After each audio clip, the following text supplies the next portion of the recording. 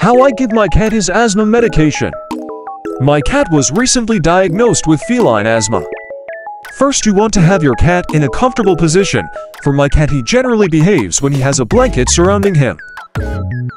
Along with the inhaler medication, I was advised by his vet to purchase a spacer.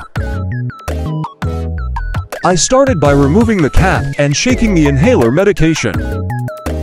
Then I inserted the inhaler on the back of the chamber and applied the mask on the other end of the spacer. My cat gets startled easily.